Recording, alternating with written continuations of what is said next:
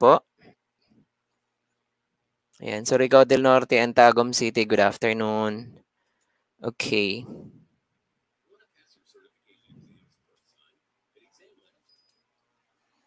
Ayan, good afternoon everyone. Wait lang po, share ko lang po sa page yung yung live session. Ayan, pa-share na lang din po ako ng natin. Thank you. Ng live po. Wait lang po natin ang iba. We're gonna start in a few minutes.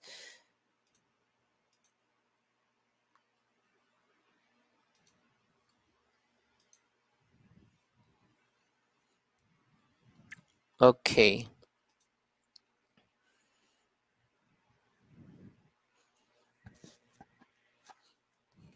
Ayan. Ayan na po, ayan na po. Good afternoon, Laguna. Ayan.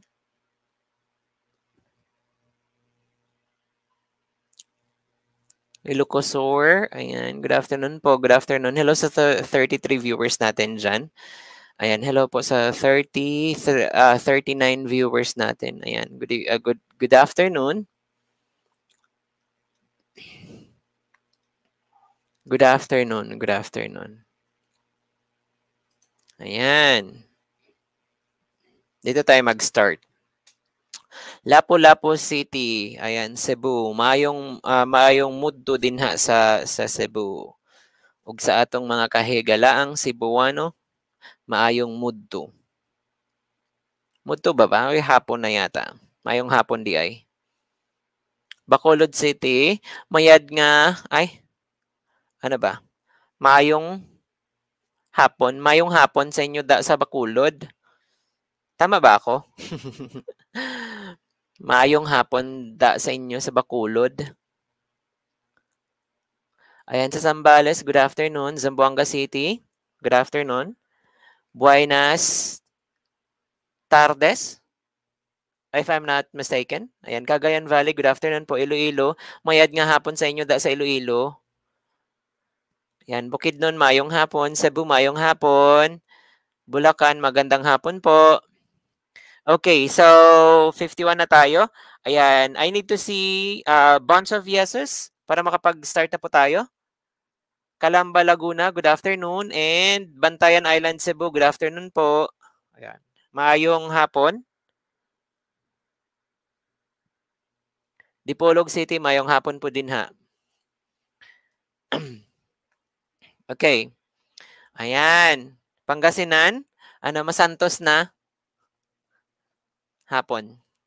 Masantos na, ha? Ngaram? Masantos nga ngaram sa Pangasinan.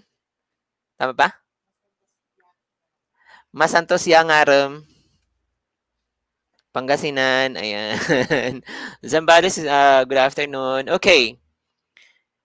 Start tayo. A teacher wants to group her pupils into groups of 3 or 5 or 6. Ayan. However, she finds out that if she does that, there will always be one pupil left.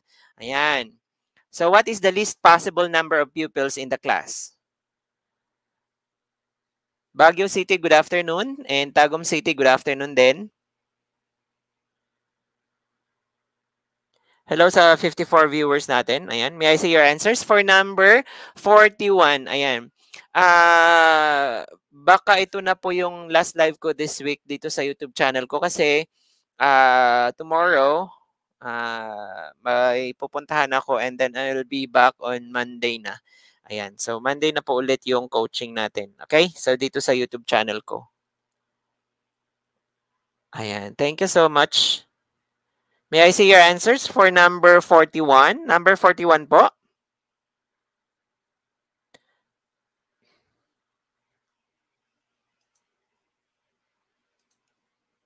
Ayan, sa number 41.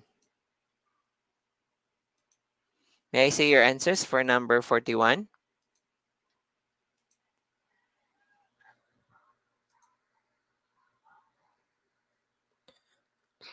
A teacher wants to group her pupils into groups of 3 or 5 or 6.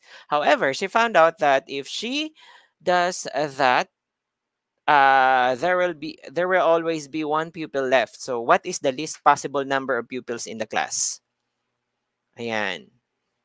I am seeing letters B and D. Ayan. Letters B and D. Letters B and D for letters B and D for number 41. Ayan.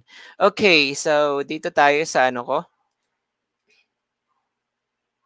Ayan. So dito tayo sa sketchpad. Ayan po. Okay. It says there na si teacher, kung i-group niya into 3 or 5 or 6, may isang estudyante na laging sobra. Okay? So, dun sa pupils niya. And the question is like, how many, or I mean, the least number of students in the class. Okay? So, this calls for the LCM. Okay? The least common multiple of this one. Okay, so let's just do this in this way, 3, 5, and 6 by ladder method. And wala tayong common sa tatlo, but we have common between 3 and 6, and that is 3, right? So 3 divided by 3, we have 1. Okay, 3 divided by 3 is 1. And then let's just bring down 5, and then 6 divided by 3, we have 2. Okay, so wala nang common dito sa ano na to, so we'll just have to multiply this. So 3 times 1 is 3. 3 times 5, that's 15. 15 times 2, that means 30 pupils. Kung i-group niya ng by 3, by 5, or by 6. Ito yung pinaka-konti. The question is like how many students, I mean, the lists, number of students, right? Now, pero although 30 yung students dito, pero may sinasabing lagi siyang sobrang isa. Okay? So that means we'll just have to add 1 here. So the least number of students in the class is 31. Okay? The least. Ayan. Screenshots tayo. Screenshot 1, 2, 3. Screenshot 1, 2, 3. Screenshot 1, 2, 3. Ayan. Clear po ba yan? The correct answer is 31 po. And that is letter B. Ayan. So, it's 31, letter B po. Okay? So, number 41, the correct answer is letter B, which is 31. Okay? Ayan. Clear po ba? Clear? Clear si number 41. It calls for an LCM. Ha? Ayan. I-group niya by 3, by 5, by 6. So, that means, yun yung factors. Okay? Possible factors. At laging may sobrang isa. Ayan. Clear po ba yun? Clear? Clear po, clear. Hello po sa 72 viewers natin dyan. Good afternoon po. Good afternoon. Ayan. Okay, good. Next tayo. Ayan, number 42. He blanked his leg while he blanked rugby.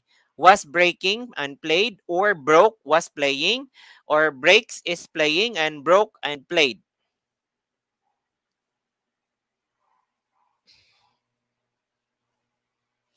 Sir Dudes Cantillas, ayan. PM nyo po ako sa page ko, sa FB page ko na Teacher Seppi, para ma-send ko yung details po sa inyo kung paano mag-avail ng reviewers. And then, ayan, prinomo ko po yung reviewers ngayon. BS Ed ko is 80 pesos. That includes Gen Ed, Prof Ed, and isang major. And then yung BE Ed natin is 50 pesos lang po. That's Gen Ed and Prof Ed na po. Ayan.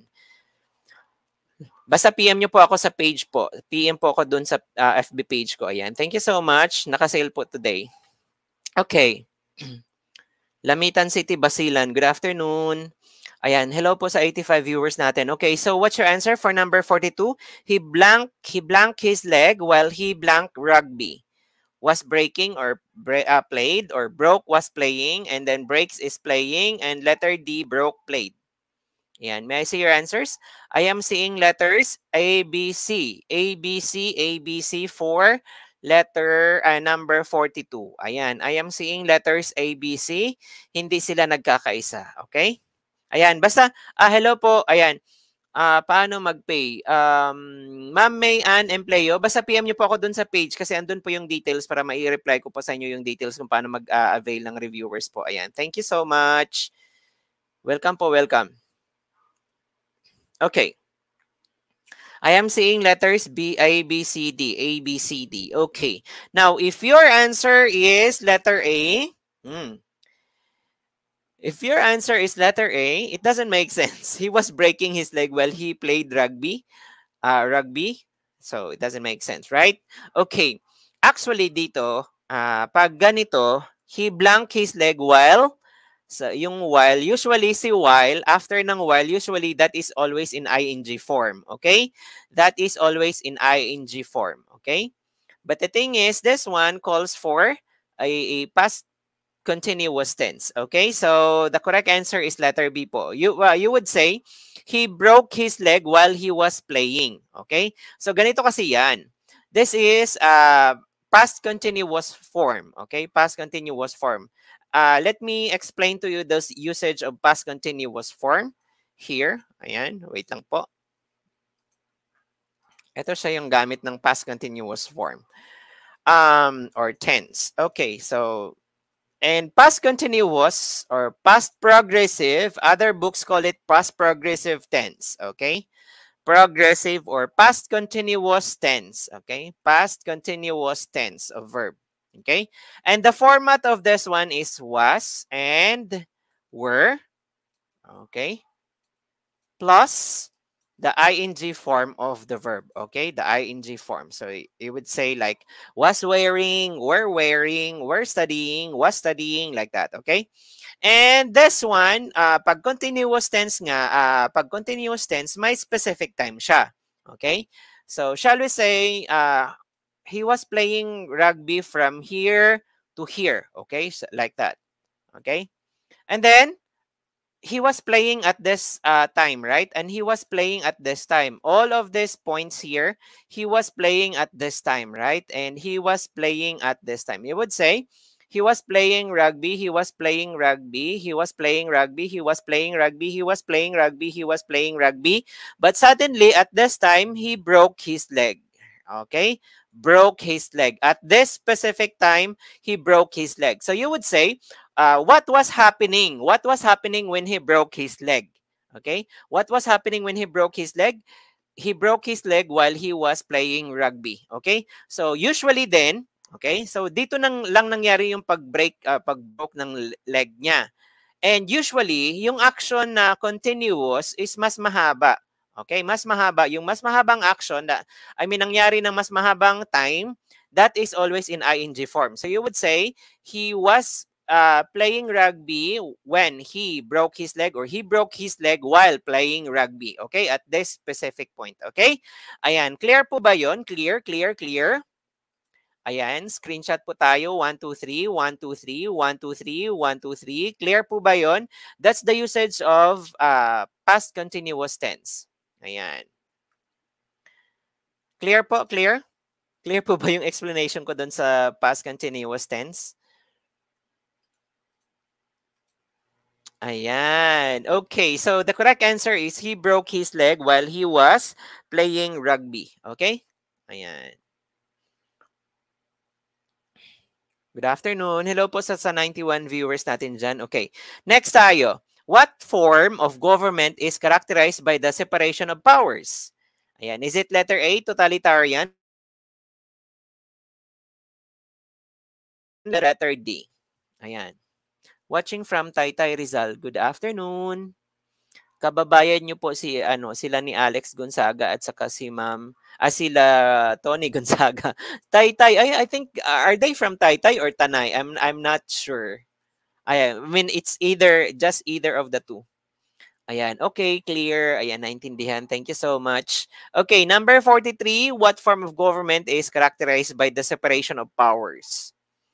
Ayan, 43.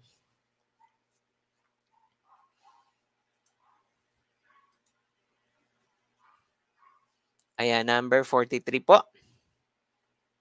Ayan. Number 43. May I see your answer sa number 43?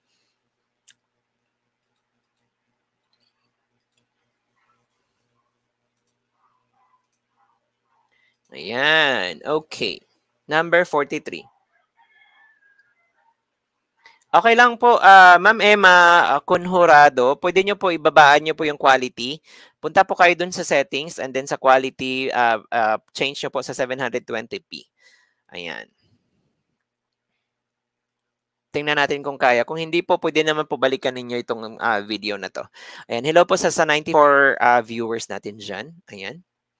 Okay, I am seeing letter B lang sa number 43, letter B. Okay. Anyway, sa presidential form of government, ayan, that's correct. The correct answer is letter B, number 43 anyway. Sa presidential form of government, there is separation of powers among the three branches of the government, and those are the executive, the legislative, and the judiciary, okay, or the judicial department, and they have what we call the check and balance. Ayan, hindi pwedeng yung isa, yung executive maghari-harian sa dalawa, hindi po. Pantay po yung tatlong yan, okay? Because the legislative are the makers of or legislate bills and laws, and si executive naman is implementer of these laws. And then kaya nasa kay executive yung police powers, and si judicial naman is interpreter, ayan, of the law. Ayan. Okay. So the correct answer, 43, is letter B. Ayan. Number 44. Which is the best evidence that helium gas is lighter than air? Is helium has the lowest boiling point of all the elements? Or letter B, helium atoms do not combine with other air atoms? Or letter C, helium-filled balloons rise in the air? Or letter D, by volume, helium makes up only 5/10,000% of air? Ayan. May I see your answers for number 44? May I see your answers for number 44? Ayan. May I see your answers for number 44?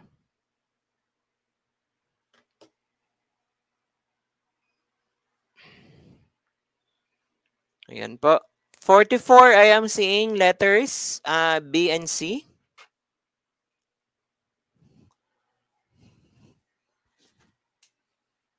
Ayan. A, B, C na. I am seeing letters A, B, C for number 44.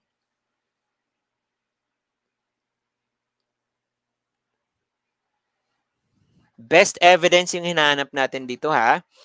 Ayan, so I am seeing letters A, B, C. Okay. I am seeing letters. Hello po sa 96 viewers natin.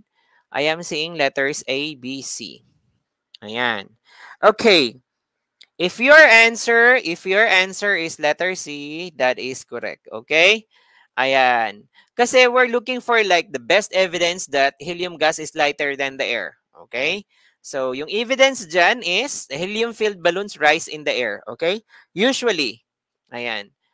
Most of the time, sorry, that's 100% helium-filled balloons always fly, okay, in the air, because this helium gases are lighter than the air, okay, because if they are heavier than the air, they won't rise in the air, okay, so that's the correct answer, letter C po, okay. Ayan. Next, number 45, contain chemicals and enzymes necessary for digesting certain materials in the cell. Is it ribosomes, lysosomes, endoplasmic reticulum, or mitochondria?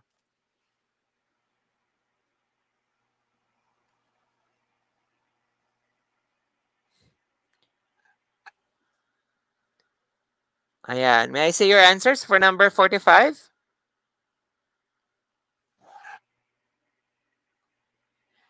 Ma'am Angelica Agustin, maybe po mahina po yung connection or yung signal or connection po ninyo sa ngayong time na to. Ayan. Kaya ganyan po. Hello po sa 100 viewers po natin dyan.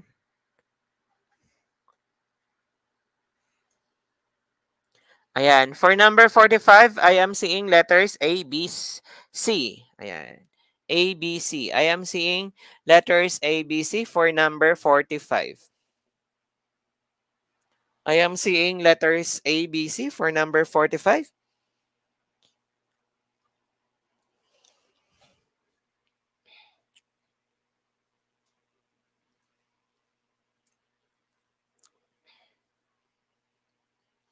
Ayan. I am seeing letters A, B, C for number 45. Ayan. Okay, for number 45, the correct answer here, contains chemicals and enzymes or digesting certain materials in the cell. So that means actually they are the one that digest those toxic substances or the worn out organelles inside the cell. Kasi pag hindi yun na digest or na recycle, okay, ang mangyayari is maapektuhan yung function ng cell, or I mean the whole cell itself, and it can kill the whole cell. And that is the work of lysosomes. Okay, after digesting those toxic substances and worn out organelles, they're gonna store that one in the vacuole. Okay, so the correct answer for number 45 is letter B, which is lysosomes. Ribosomes is the site of what says protein synthesis. Endoplasmic reticulum is the site of, I mean, the transporter of proteins. And mitochondria is the site of cellular respiration, or the process called, the process of producing, or for the production of adenosine triphosphate, or the ATP, or the energy. Okay, that's why it's called the powerhouse of the cell, the mitochondria. Okay. Ayan. So the correct answer is lysosomes po. They are the garbage collectors because they digest. They don't just collect, but they also digest. Okay? Ayan. So number 45 is letter B. Next, number 46. 30% of what number is 195? Ayan.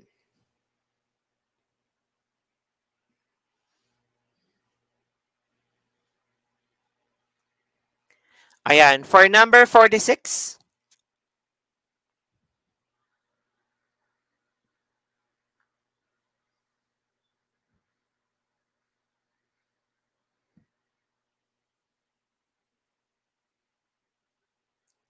Ayan, number 46.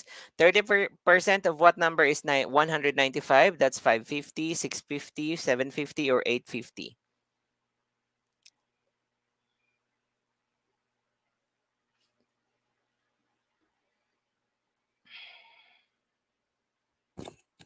Ayan, may I see your answers for number 46?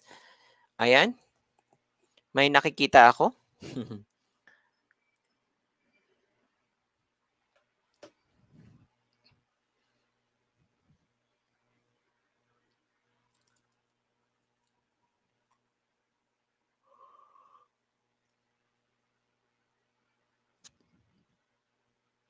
Okay, I am seeing letter B sa number 46. Okay, so the correct answer is letter B anyway, okay? So there is a process for this one. So 30% of what number is 195? Let me just share my sketchpad. Ayan. Okay, so ito yung sketchpad natin. Okay, so we say 30% of what number is X is equal to 195. Okay, and so this one, let's just change this one into decimal, that 30%. So 1, 2. Okay, so that means it's 0.3 times X is equal to 195. Ayan. And then, divide natin ng 0.3 kasi ito yung number dito sa my variable. We're looking for the x. Okay? So, magiging divisor natin siya on both sides of the equation. So, 0.3 divided by 0.3, that is 1. So, x siya. And 195 divided by 0.3, that is 650. Okay? Ayan siya. The correct answer is 650, which is letter B. Ayan, screenshot muna tayo. 1, 2, 3. Screenshot 1, 2, 3. Screenshot 1, 2, 3. Ayan. Screenshot 1, 2, 3. Ayan. Meron pa tayong isang ano dyan actually. Okay? Isang method pa. 30% of what number? Okay? What number is 195? Okay. Now, let's just do this one in the base, the 10%. Okay? Based on 10%. Now, since kung ano natin to siya, i-divide natin siya sa 3, magiging 10% siya. Okay? Why 10%? Kasi i-multiply natin yung 10% ng 10, 100% na yun, which is the x. Okay? Okay, so divide natin ng 3 si 30%. That is 10%. And so this one, 195 also, i-divide natin ng 3. So that is 65, right? Okay, so the 10% is 65. Now, to make it 100%, how much should we multiply, or we must multiply to 10% to make it 100? So multiply natin siya ng 10. Kung minultiply natin siya ng 10 dito, multiply din natin ng 10. So 65 times 10, that is also 650. This is another method. Okay? This is another method. Ayan.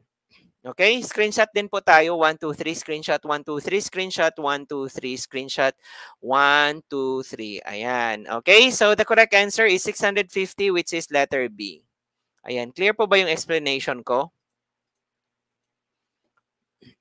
So number 46, the correct answer is letter B. Okay, next tayo.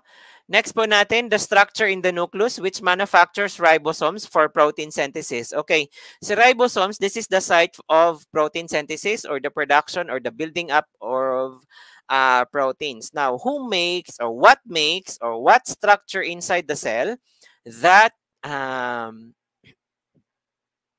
ayan, that manufactures ribosomes? Ayan.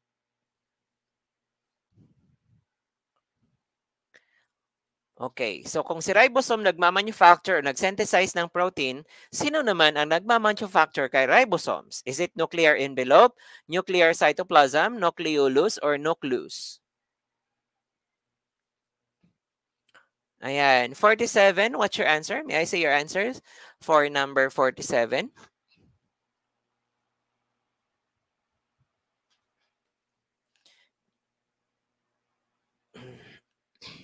May I see your answers for number 47? I am seeing letters B and C for number 47. Number 47, letters B and C. Ayan. Hello po sa 87 viewers natin dyan. Ayan. Good afternoon.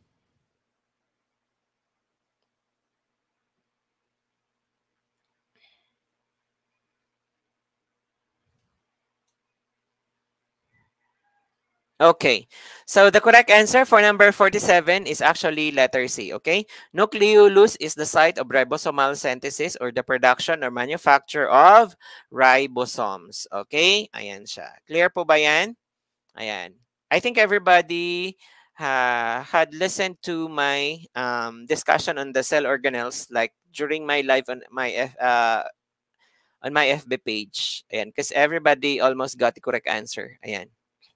Okay, number 48. What is the product of the biggest negative integer and the smallest positive integer? Ayan. What is the product? Is it 1, -1, 0, or cannot be determined?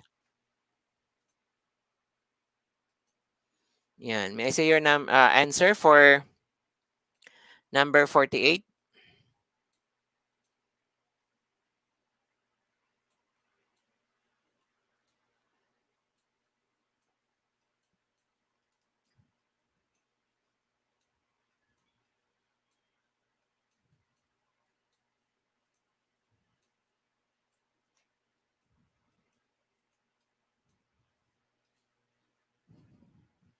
Ayan, number 48. May I see your answers sa number 48?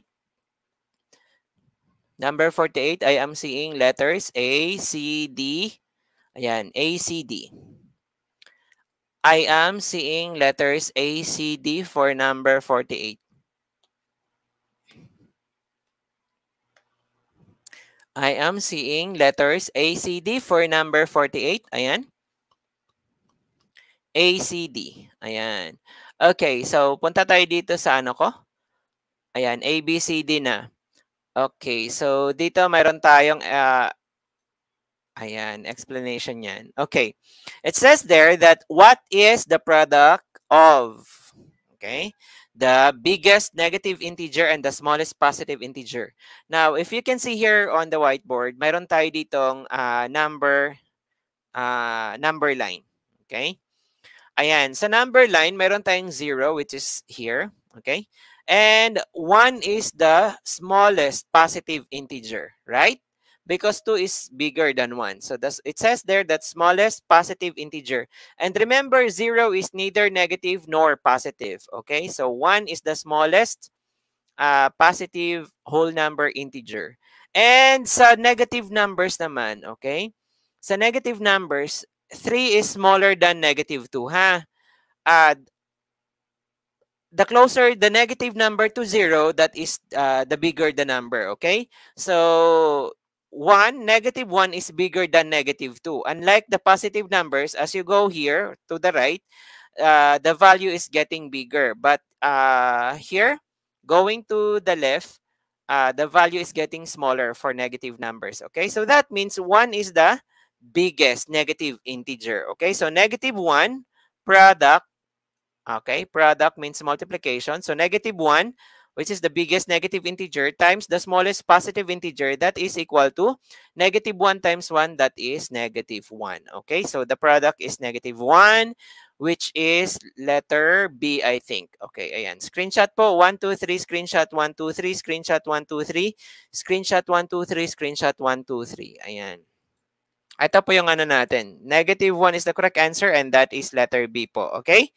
Ayan. Letter B po. Letter B. Okay. Next po tayo. Organic substances which in very small amounts control growth and development.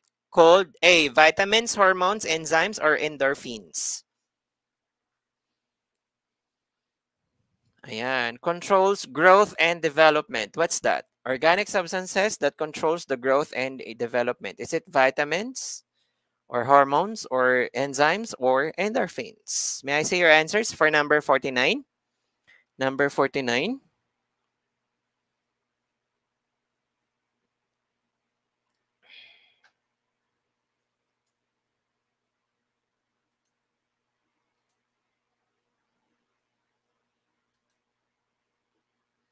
May I see your answers for number 49?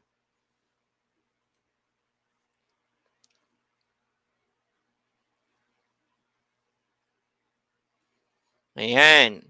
Hello sa 84 viewers natin dyan. Okay. Number 49. Sorry. Number 49, I am seeing letters A and B. Okay. Letters A and B. Controls the growth and development. The correct answer is hormones. Okay.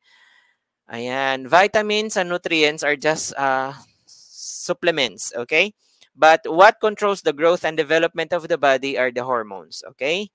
Ayan. Enzymes are catalysts or they just, speed up chemical reaction or the metabolism inside the body. That can be. Ayan. Endorphins is one of the hormones. Ayan. Okay, so the correct answer is letter B po. Hormones. Ayan. So number 50. Number 50. 6 times A minus 56D. Ayan, may I see your answer for number 50? Is it A minus 36D or 6A minus 36D or 6A minus 336D or A minus 336D? Ayan.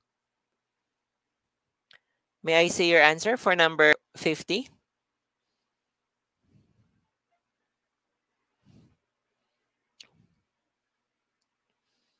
Ayan, for number 50 po.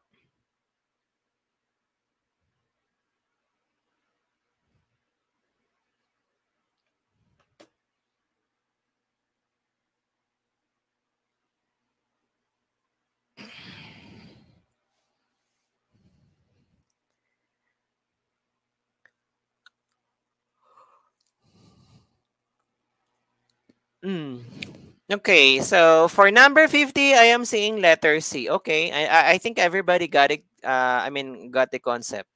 There's no need for me to explain it. Okay, anyway, this is distributive property. 6 must be multiplied in all terms inside the parentheses. So 6 times A, that is 6A, right? And then 6 times negative 56D, that gives us negative 336D. Okay, so the correct answer is letter C for number 50. Okay, so that's basic algebra. Okay. System of channels that transport proteins through the cell. Is it mitochondrion or mitochondria, chlorophyll, endoplasmic reticulum, or lysosomes? Ayan.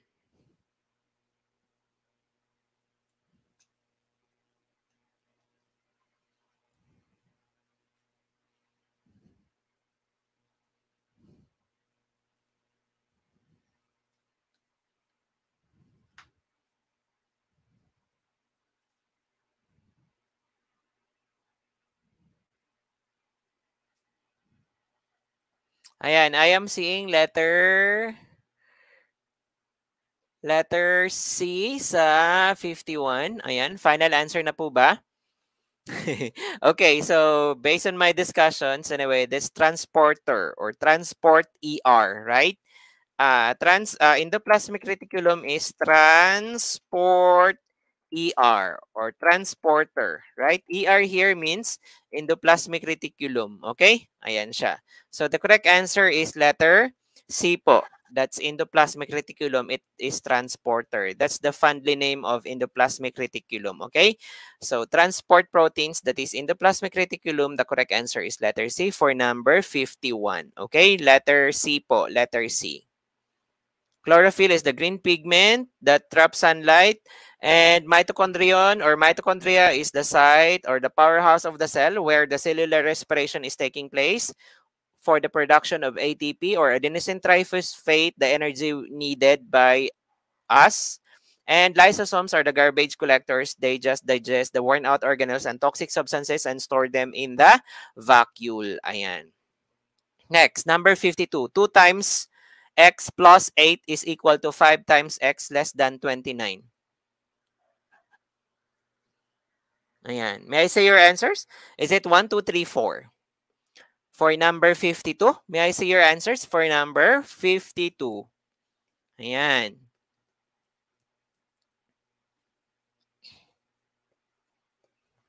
Hello po sa 90 viewers natin dyan. Ayan, good afternoon.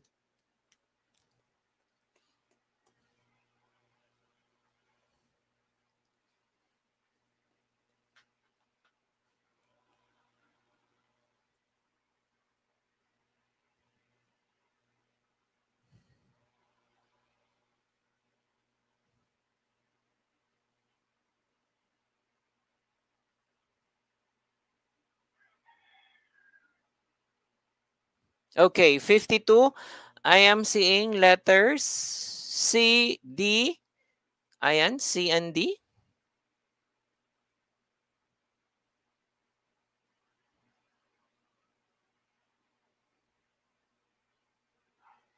Ayan, C and D for number 52. Ayan, okay. So, ganito yon, ha? 2 times x plus 8. Okay, so ito muna yung i-translate natin. 2 times x plus 8. So, we say 2x plus 8, right? Ayan.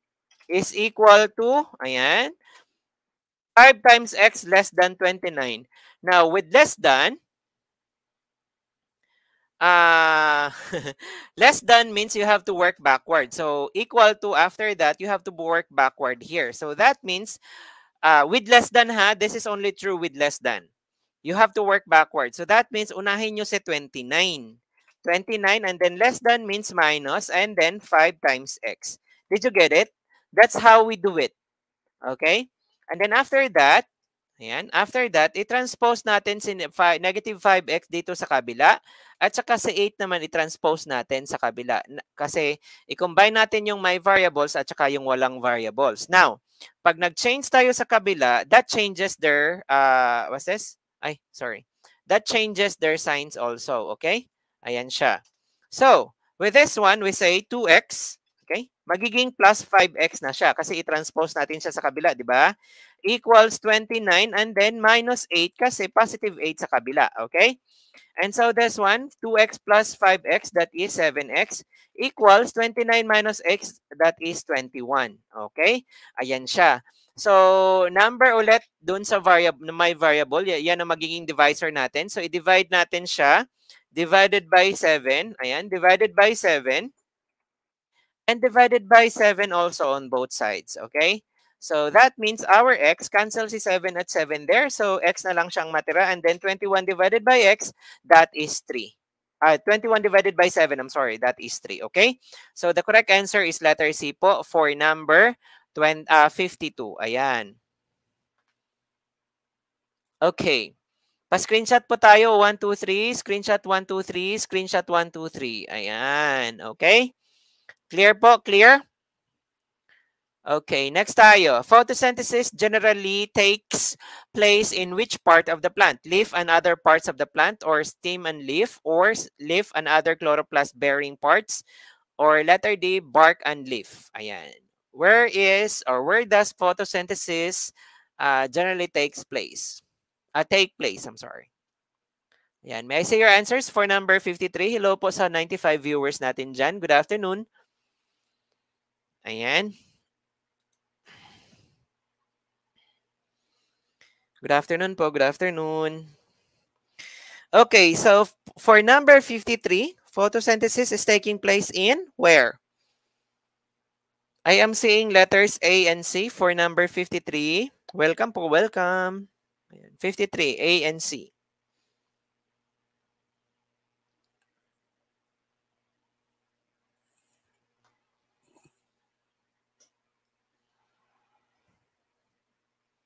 Ayan, ayan. Okay, A and C. Leave another parts of the plant. If your answer is letter A, okay? If your answer is letter A, which is leave another parts of the plant, that is unclear, okay? Because we don't know which other parts of the plant, okay? If your answer is letter C, that is correct, okay? So leave another chloroplast. What are those other parts? It must be what is specified as chloroplast bearing parts because chloroplast is the organelle in the plant cell that is the site of photosynthesis. Okay? Ayan siya. Chloroplast is the site of photosynthesis. So other chloroplast bearing parts. So that means because yung ibang plants, yung stem nila like herbaceous plants or succulents, they have what's this? Chloroplast in their stems, okay? Because they have only green stems and soft and green stems. So they have chloroplast in their stems, okay? And yeah, and other plants, they have like, you know, their stems are covered with bark. So it does not, it does not have the chloroplast. And so they don't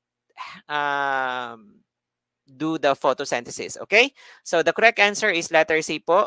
And leaf and other chloroplast bearing parts. Ayan. Clear po? Clear? For number 53, the correct answer is letter C po. Okay? Ayan. Hala, ano ba? So, wait lang po ha, para makita ng lahat.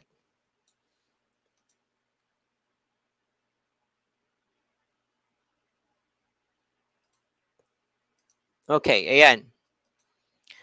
Melody is 3 times as old as JP. 10 years ago, she was 80 times as old as JP. How old are they now? Melody is 14, JP is 42, or Melody is 22, JP is 34, or Melody is 32 and JP is 24, and Melody is 42 and JP is 14. Ayan.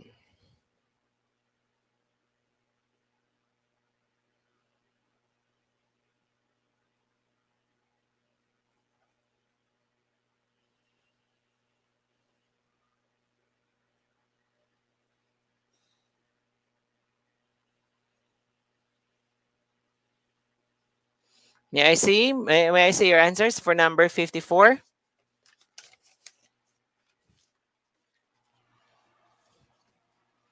Ayan. Usually kasi sa basic algebra, ito po yung isang basic problem dun sa algebra, yung age problem. Ayan. Okay, so let's just try this one here sa board.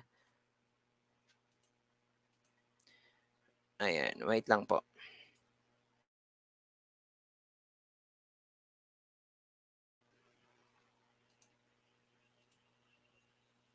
Okay. It says here sa question natin, Melody is 3 times as old as, okay. So let us have a table here, okay. Diagramming really helps. Okay, so ganito siya. Now, and 10 years ago, okay, 10 years ago. This is Melody and JP, okay. It says here on the first condition, it says that Melody is 3 times as old as JP. And how old is JP? We don't know. So we let X as JP's age now. Okay, this is now. And Melody is 3 times as old as JP. So that means Melody is 3X. Okay. So 10 years ago, JP is X minus 10. Kasi 10 years ago, di ba? And 3X minus 10 also with Melody. Okay, because that is 10 years ago. But in 10 years ago, may isang condition dito. She was 8 times as old as JP. So Melody is 8 times as old as JP 10 years ago. So Sa 10 years ago na yan, yun yung isosolve natin. Okay? Kasi ito na siya yung ano natin, main equation. Okay? Substitute lang natin dyan. M is equal to 3x minus 10. Ayan. 3x minus 10 because Melody is 8 times 8 times as old as JP. Okay? 3x minus 10 for Melody and 8 times JP is x minus 8. Ayan.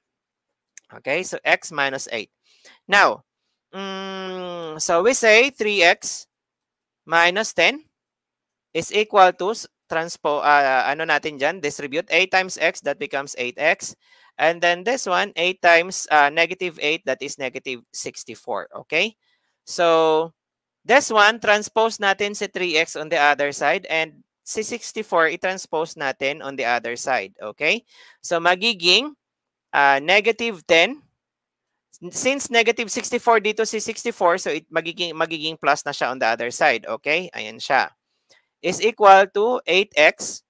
And then, since positive 3x siya dito, magiging minus 3x. Okay? Ayan siya. So, this one is 8 minus 3, we have 5x, right? Ayan. And so, this one is 54. Sorry. May mali tayo sa data. Ayan. Wait lang, check ko. Okay, tama siya. So, this one is divided by 5 and divided by 5. So, that means CJP now is, CJP now is 55 divided, that is 10 point something, 10.8 years old. Hala, sorry sa data ko. May mali ako sa data ko. Sorry. Ayan. Isa-solve ko na lang ito mamaya sa ano. Check ko lang yung data. Kasi nag-aano tayo ng years dito. Ayan. Isa-solve ko na lang po mamaya sa live ko mamaya doon sa page ko. Ayan. Check ko lang po ng data kasi may mali tayo sa data. Ayan. Ayan. Doon ko na lang isa-solve to mamaya ha. I-check ko lang yung data ko. Check ko lang yung data ko kasi may mali po sa data. Kaya hindi po dapat yan 10.8 because that is years. Ayan. Sorry po, sorry. Ayan. Check na lang po natin mamaya. Ay, doon ko na lang isa-solve sa page ko. Sorry po. Ayan. No-note na lang to dito mamaya. Ito yung unang question na isa-solve ko mamaya pag live ko doon sa page. Ayan. Ay, tama ba ako? May mali yata. Yan nga. May nagsabi sa akin. Kaya pala. Sorry. Mayroon akong mali dito. Sorry. Hindi pala 8 times x minus 8. Ito palang mali. Tama. Wait lang. Ayan. Dito pala ako nagkamali. This is not 8, but this is 10. I'm sorry. Okay. There you go. Ayan. Sorry. So, this is 3x and then minus 10. And then, ano natin siya? 8 times x, that is 8x. And then, 8 times 10, that is negative 80. Ayan. So, transpose natin si 80 on the other side. That becomes negative 10. Sorry, doon ako nagkamali. Hindi ko nakita. Minus 8 pala nilagay ko. And then, plus 80 na siya kasi negative siya on the other side. And that is equal to 8x naman minus 3. Ayan. 3x. And so this one, negative 10 plus 80, that is 70. Okay, there we go. So divided by 5, there we go. Ayan, nasolve na natin. X is equal to 14. 70 divided by 5 is 14. Ayan. So kung 14 si X, okay, 14 to siya. And so that means 14 times 3, okay, or 3 times 14, that is 42. Si Melody is 42 now, at saka 14 si JP now, okay? Melody is 42 and JP is 14. Ayan, screenshot po tayo mga ma'am and sir, screenshot 1, 2, 3, screenshot 1, 2, 3, screenshot 1, 2, 3, screenshot 1, 2, 3, screenshot 1, 2, 3. Ayan, sorry po, nagkamali ako dun sa pagsulat. Ayan. So, the correct answer there is Melody is 42 and JP is 14, which is letter D po. Ayan. Letter D. Ayan. Letter D po. Ayan. Okay?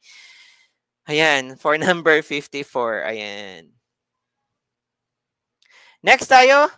Plants synthesize proteins from A. Starch, peptides, polypeptides, or amino acids. Ayan.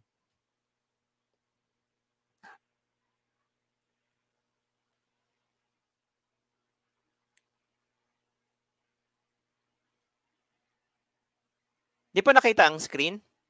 Wait lang ah. Hindi nyo makita yung screen?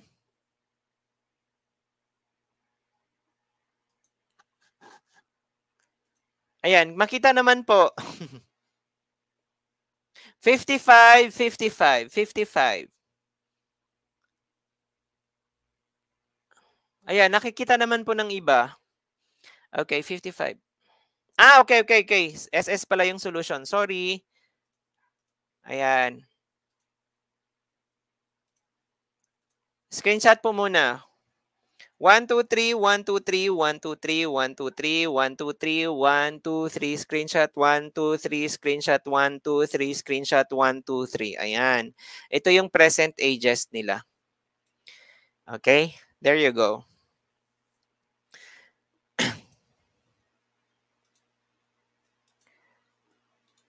Okay, sa number 55 tayo. May I say your answers for number 55? 55, plant synthesized proteins from A, starch, B, peptides, C, polypeptides, then D, amino acids. Welcome po, welcome po. Okay. Okay.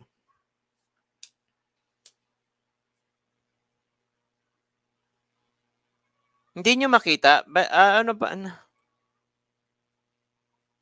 Hindi nyo makita? Ayan. Pa-comment po sa iba kung nakikita po nila. Ayan. Ulit. Screenshot 1, 2, 3. Screenshot 1, 2, 3. Screenshot 1, 2, 3. Ayan.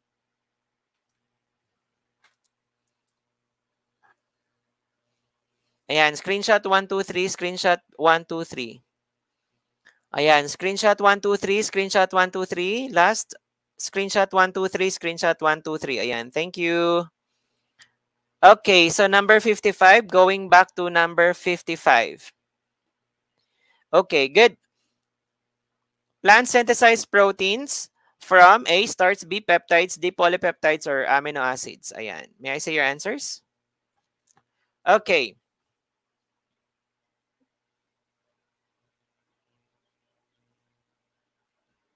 Ayan. Okay.